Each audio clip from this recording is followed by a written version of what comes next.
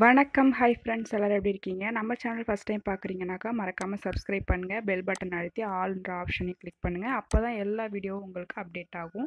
இன்றைக்கி ஒரு காரசாரமான புளிப்பு இனிப்பு சுவையில் இருக்கிற ஒரு பூண்டு குழம்பு தான் பார்க்க போகிறோம். நம்ம காலையிலேயே என்ன குழம்பு வைக்கிறது தான் பெரிய டவுட்டாக இருக்கும். ஸோ இன்றைக்கி பூண்டு குழம்புக்கு இந்த மாதிரி பெரிய பல் பூண்டு இருந்தால் சூப்பராக இருக்கும். இது வீட்டில் பறித்த முருங்கைக்காவும், ஒரு பெரிய தக்காளி, 2 வெங்காயம், பூண்டு எல்லாமே கட் பண்ணி எடுத்து வச்சுருக்கேன். கருவேப்பிலை இந்த மாதிரி தண்ணியில் நம்ம போட்டு வச்சுருந்தா ஒரு 2-3 நாள் வரையும் ரொம்ப ஃப்ரெஷ்ஷாக இருக்குது, ஃப்ரிட்ஜில் இருக்கிறத விடவே. வாங்க இன்றைக்கி குழம்பு எப்படி பண்ணுறதுன்னு பார்க்கலாம். இது நார்மலாக புளிக்குழம்பு மாதிரி தான், ஆனால் பூண்டு சேர்த்து பண்ணுறப்ப, நிறைய பூண்டு சேர்த்து பண்ணுறப்ப நல்லாயிருக்கும். நான் வடகம் போட்டிருக்கேன் தாளிக்கிறதுக்கு. வடகம் இல்லைன்னா ஜீரகம், வெந்தயம், கடுகு சேர்த்து நீங்கள் தாளிச்சிக்கலாம். கருவேப்பிலை ஆட் பண்ணிவிட்டு நான் இருக்கிற எல்லா காய்கறியும் போட்டு நல்லா வதக்கிட்டேன். ஒரு 2 ஸ்பூன் கல் உப்பு போட்டிருக்கேன் வதங்கிறதுக்கு. இது காய் நல்லா வேகிற வரையும் நம்ம நல்லா பரட்டிக்கலாம். நீங்கள் இந்த டைமில் பூண்டு கூட எந்த காய் வேணாலும் போட்டுக்கலாம். கத்திரிக்காய், முருங்கைக்காய்னு, உருளைக்கிழங்கு கூட நீங்கள் ஆட் பண்ணிக்கலாம். கொஞ்சம் காயெலாம் வதங்கினதுக்கப்புறம் உங்களுக்கு காரத்துக்கு தகுந்த மாதிரி மிளகாய்த்தூள் ஆட் பண்ணிக்கலாம். மிளகாய்த்தூள் காரத்துக்காகவும் திக்னஸ்க்காகவும் எப்படி உங்களுக்கு அளவு எப்படியோ அது மாதிரி பார்த்துட்டு நல்லா பெரட்டி விட்டுக்கலாம். ஓரளவு கருகக்கூடாது. மிளகாய்த்தூள் நல்லா பெரட்டி விட்டுட்டு குழம்பு எவ்வளோ நீங்கள் வைக்க போகிறீங்களோ அந்த அளவுக்கு நீங்கள் தண்ணி ஆட் பண்ணிக்கலாம்.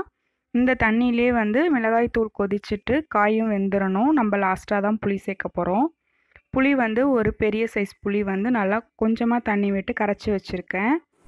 இப்போ குழம்பு நல்லா கொதிச்சிடுச்சு. இந்த டைமில் நல்லா கொதிச்சதுக்கப்புறம் காய் வெந்துச்சான்னு செக் பண்ணிவிட்டு நீங்கள் புளி ஊற்றிடலாம். இப்படி செய்கிறப்ப குழம்பு சீக்கிரமாக வேகும், ரொம்ப சீக்கிரமாக ரெடி ஆகிடும், டேஸ்ட்டும் நல்லாயிருக்கும். புளி முன்னாடியே சேர்த்தா காய் வேகிறதுக்கு லேட் ஆகும். மார்னிங்கில் லன்ச் ரெசிபி மார்னிங்லேயே செய்கிறப்ப நீங்கள் இந்த மாதிரி பண்ணிங்கனாக்கா ஆஃபீஸ் டைமுக்கு ரொம்ப சீக்கிரமாகவே குழம்பு ரெடி ஆகிடும். இப்போ குழம்பு நல்லா ரெடி ஆயிடுச்சு. காரம் சேர்த்தாச்சு, புளிப்பு சேர்த்தாச்சு. இனிப்புக்காக 1 ஸ்பூன் நான் வெல்லம் ஆட் பண்ணுறேன். உங்களுக்கு பிடிச்சிருந்தா நீங்கள் வெல்லம் ஆட் பண்ணிக்கலாம், வேணான்னா நீங்கள் ஸ்கிப் பண்ணிக்கலாம். சைட் டிஷ்ஷாக வத்தல் பொரிச்சிக்கிறேன். இந்த மாதிரி ரெசிபி சிம்பிளாக இருந்தாலும் நல்லா ஃபுல்ஃபில்லாக இருக்கும். நல்லா புளிப்பாக காரமாக கொஞ்சம் ஸ்வீட்டாக இருக்கிறதுனால குழம்பு எல்லாருக்குமே ரொம்ப பிடிக்கும். குழம்பு நல்லா கொதிச்சிடுச்சு. ஒரு 2 ஸ்பூன் நல்லெண்ணெய் ஊற்றிக்கிறேன். நீங்கள் நல்லெண்ணெயிலே குழம்பு செஞ்சிங்கனாலுமே செம்ம டேஸ்டியாக இருக்கும். குழம்பு நல்லா எண்ணெய் பிரிஞ்சு வந்துடுச்சு. நமக்கு குழம்பு ரெடி ஆயிடுச்சு. பூண்டு ரொம்ப நல்லதும் கூட. குழந்தையிலேருந்தே பசங்களுக்கு சாப்பிட கொடுங்க பூண்டு. அவங்க நல்லா சாப்பிட ஆரம்பிச்சிருவாங்க. நமக்கு லஞ்சு ரொம்ப சிம்பிளாக ரெடி ஆயிடுச்சு. குழந்தைங்களுக்குன்னு தனியாக சமைக்காமல் நம்ம செய்கிற குழம்பே கூட கொடுக்கலாம். இது காரமாக இருக்கும்ல, எப்படி கொடுக்கறதுன்னு யோசிச்சிங்கன்னா, நல்லா ஒரு கை சாதத்துக்கு நம்ம ஒரு 1-2 ஸ்பூன் ட்ராப் நெய் விட்டுட்டு நம்ம இந்த காரமாக வைக்கிறோம்ல அந்த குழம்புல இருக்கிற காய் மட்டும் எடுத்து நம்ம அவங்களுக்கு கொஞ்சமாக பெரட்டி நம்ம சாப்பாடு கொடுக்க வந்தால் அவங்க கொஞ்சம் கொஞ்சமாக காரமும் காய்கறியும் சாப்பிட ஆரம்பிச்சிருவாங்க. நீங்கள் இந்த மாதிரி குழந்தைங்களுக்கு கொடுத்து பாருங்கள்.